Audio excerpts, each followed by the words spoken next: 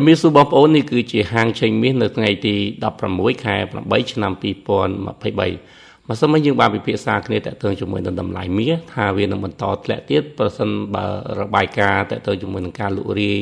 នៅក្នុងសហរដ្ឋអាមេរិកនឹងបន្តកើនឡើងតើតើជាមួយនឹងមាសនៅក្នុងថ្ងៃនេះបងប្អូនវាស្ថិតនៅក្នុងតម្លៃ$1,900នៅក្នុង1អោនហើយតម្លឹងវាស្ថិតនៅក្នុងតម្លៃ230សំទោស$2,310នៅក្នុងមួយតម្លឹងអាចនិយាយថាវាស្ថិតនៅក្នុងតម្លៃ$231នៅក្នុងមួយជីមាសនៅក្នុងតម្លៃនេះកំពុងតែបន្តស្ថិតនៅក្នុងសម្ពាធនៃការធ្លាក់ចុះបន្ថែមប្រសិនបើមិនមានរបាយការណ៍ទិន្នន័យមួយណាដែលបង្ហាញពីភាពមិនប្រសើរក្នុងសហរដ្ឋអាមេរិកឬក៏ភាពប្រសើរឡើងនៅក្នុងប្រទេសចិនរួមទាំងទុនឬក៏ការបង្កើននៅតម្លៃមាសសម្រាប់បងប្អូនដែលមើលនៅក្នុងតម្លៃហាងឆេងបងប្អូនអាចមើលនៅក្នុងតម្លៃ18 9 គុតនិង19 10គុតខណៈដែល support របស់មាសហ្នឹងវាស្ថិតនៅក្នុង level 18 គុត18.70និង18.50ហើយ resistance level របស់វាស្ថិតនៅក្នុងតម្លៃ19.05 $19.30នៅក្នុង1អោននិង$19.50នៅក្នុង1អោនមានថា$1,950នៅក្នុង1អោន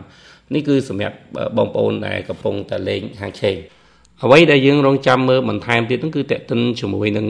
របាយការណ៍ប្រជុំឬក៏កិច្ចប្រជុំ FOMC របស់ Fed ដោយដែលយើងបាននិយាយពីម្សិលមិញអញ្ចឹងវានឹងអាចមានការប្រែប្រួលខ្លាំងទៅលើគោលនយោបាយមួយចំនួនប្រសិនបើគោលនយោបាយទាំងអស់នោះនៅគ្រប់គ្រងនៃភាពខ្លាំងឬក៏ការជួញដូរនៅលុយដុល្លារដែលផ្ដល់ភាពងាយស្រួលមិនប៉ះពាល់ដល់ភាពសេដ្ឋកិច្ចបន្ថែមទេតម្លៃមាសនឹងបន្តចុះទៅទៀតសូមបញ្ជាក់បងប្អូនបន្តិចថាមាសទោះបីជាស្ថិតនៅក្នុងសម្ពាធអាក្រក់អញ្ចឹងប៉ុន្តែ support របស់វានៅតែគ្រាន់បើមានមិនដល់កម្រិតមួយដែលយើងមើលឃើញថាវានឹងធ្លាក់ទៅទេវានៅ19.8នៅឡើយទេហើយ resistance របស់វាក៏នៅតែខ្ពស់ដែរសម្រាប់តម្លៃមាសវាអាចឡើងមកគ្រប់ពេលបើក្នុងករណីណាមួយបង្ហាញនៅស្ថិរភាពមិនប្រសើរយើងមើលទៅលើរបាយការណ៍ CPI និង PPI វាមានការកើនឡើងមិនមែនការធ្លាក់ចុះខ្លាំងទេបើសិនវាមានថា complicate បើសិនមករបាយការណ៍ពីរហ្នឹងដូចខ្ញុំប្រាប់បងប្អូនតាំងពីដើមរបាយការណ៍អតិផរណាសម្រាប់ពីអ្នកប្រើប្រាស់គេហៅ CPI និងរបាយការណ៍អតិផរណាពីអ្នកផលិត PPI ហ្នឹងវាធ្លាក់ចុះច្រើនហ្នឹងម្លេះមាសនៅថ្ងៃនេះប្រហែលជាធ្លាក់រហូតដល់18.50ជាងហើយមានថា$1,800ជាងនៅក្នុងមួយអោនប៉ុន្តែយើងឃើញថាវាមិនធ្លាក់ខ្លាំងដោយកត្តាតែតេតិនជាមួយនឹងរឿងអតិផរណានេះវានៅភាពច្បុកច្បល់ងាកមកអតិផរណានេះផងដែរតេតិនជាមួយនឹងលោក Biden ក៏បានចេញសារពីថ្ងៃទី15ម្សិលមិញហ្នឹងគួរឲ្យចាប់អារម្មណ៍ដែរដែលក៏បានបញ្ជាក់ពីស្ថានភាពសេដ្ឋកិច្ចរបស់សហរដ្ឋអាមេរិកដែលមានភាពប្រសើរឡើងដោយគាត់បាននិយាយថាការប្រកួតប្រជែងអ្នកវិភាគដែលនិយាយថាការប្រកួតប្រជែងទៅជាមួយនឹងអតិផរណានឹងធ្វើឲ្យមានការបាត់បង់ការងារនិងសេដ្ឋកិច្ច slow down វាមិនមែនជារឿង complain ទេហើយជាការពិតប៉ុន្តែសហរដ្ឋអាមេរិកបានធ្វើបានយ៉ាងល្អដោយបង្កើននៅការងារឲ្យប្រជាពលរដ្ឋជាច្រើនកន្លែងបន្ទាប់ពីជំងឺអាសន្នរោគមានថាការបាត់បង់នៅជំងឺអាសន្នរោគនៃ COVID ហ្នឹងធ្វើឲ្យមនុស្សបាត់បង់ច្រើនហើយឥឡូវហ្នឹងរដ្ឋាភិបាលរបស់គាត់ហ្នឹងបានបង្កើនការតស៊ូជាមួយនឹងការបង្កើតការងារការបន្ទាបចុះនៃអតិផរណាហើយអតិផរណានឹងបញ្ចុះថែមយើងមានវីដេអូរបស់គាត់ដើម្បីឲ្យបងប្អូនបានស្ដាប់ We've recovered all the jobs lost during the pandemic. We've added millions more. People are coming off the sidelines, getting back into the workplace. Remember a while there they were saying, well, Biden just allowing people not to work and get paid. Guess what? The higher percentage of American workers are working today than ever before. And while unemployment is down, in case you haven't noticed, inflation is down too and it's going lower. Remember what the experts said, to get inflation under control, you need lower wages and higher unemployment. Not a joke. Those of you economists know that's the economic mantra. To get inflation under control, fewer jobs,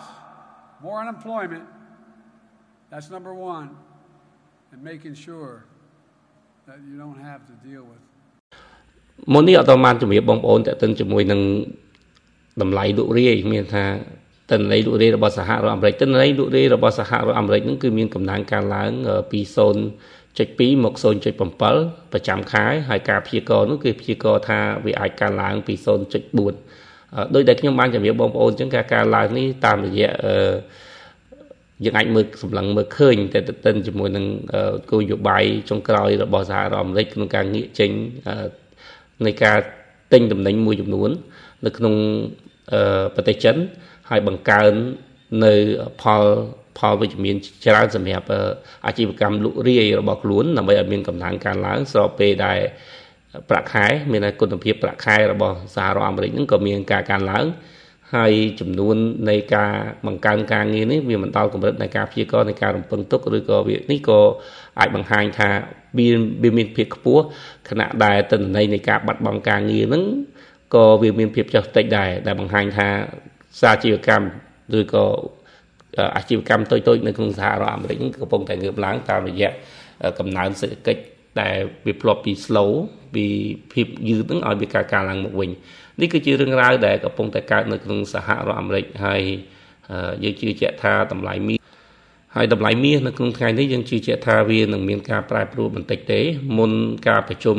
FOMC បានមកដល់ហើយអ្វីដែលការប្រជុំនោះវានឹងបង្ហាញអំពីរឿងមួយទៀតតេតិនជាមួយនឹងការដំឡើងអត្រាការប្រាក់មានថាជាតម្រុយសម្រាប់បង្ហាញពីទិសដៅថាសហរដ្ឋអាមេរិកនឹងដំឡើងអត្រាការប្រាក់បន្ថែមទៀតតែទេនៅក្នុងខែកញ្ញាខាងមុខនេះមុនយើងនៅសល់ប្រហែលជាកន្លះខែដែរ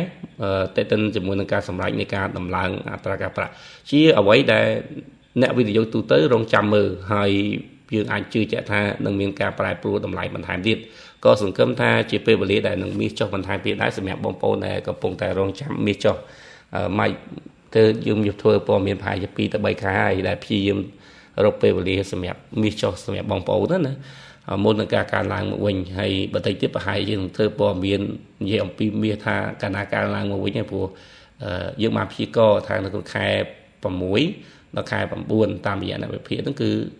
តម្លៃមាសនឹងធ្លាក់ចុះនៅក្នុងតម្លៃមួយសម្រាប់បងប្អូនដែលគាត់ទិញមាសដំឡឹង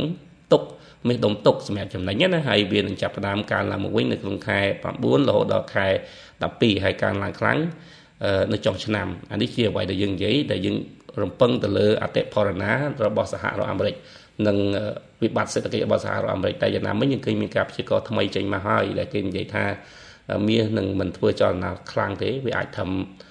$2,100នៅក្នុង1អោននៅក្នុងចុងឆ្នាំ2023ហើយវាអាចកើនឡើងរហូតដល់$300ជាងនៅក្នុងមួយជីនៅក្នុងរវាងឆ្នាំ2024ដោយសារតែការអូសបន្លាយនៃអតិផរណាដែលនឹងអាចកើតឡើងមកវិញហើយនឹងវិបត្តិសេដ្ឋកិច្ចដែលនឹងកើតផ្ទាល់បន្ទាប់ពីសហរដ្ឋអាមេរិកបានជៀសផុតនៅក្នុងឆ្នាំ2023បាទអរគុណបងប្អូនសម្រាប់ដែលតាមដានព័ត៌មានរបស់យើងហើយខ្ញុំក៏សូមអរគុណសម្រាប់បងប្អូនដែលមានមតិផ្ដល់ព័ត៌មានផ្សេងជាសំណួរដើម្បីឲ្យខ្ញុំមានប្រធានបទនិយាយពេលខ្លះហើយក៏អរគុណសម្រាប់ការរិះគន់នៃស្ថាបនាបងប្អូនមួយចំនួនដែលគាត់មានចំណេះដឹងជាងហ្នឹងតេតិនជាមួយនឹងព័ត៌មានសេដ្ឋកិច្ចផ្សេងដែលខ្ញុំបាននិយាយមិនថាព័ត៌មាននេះទេខ្ញុំផ្ដោតលើព័ត៌មានសេដ្ឋកិច្ចផ្សេងបងប្អូនអាច comment នៅខាងក្រោមដើម្បីជាចំណេះដឹងយើងទាំងអស់គ្នាទាំងអ្នកស្ដាប់ផងទាំងខ្ញុំផងហើយក៏ជាការរិះគន់ដើម្បីការកែតម្រូវដែរដូចខ្ញុំបញ្ជាក់អញ្ចឹងការយល់ឃើញរបស់ខ្ញុំមិនប្រកាសថាជាការឆ្លោះបញ្ចាំងនៃតថភាពទាំងមូលទេបាទសូមអរគុណសូមជម្រាបលា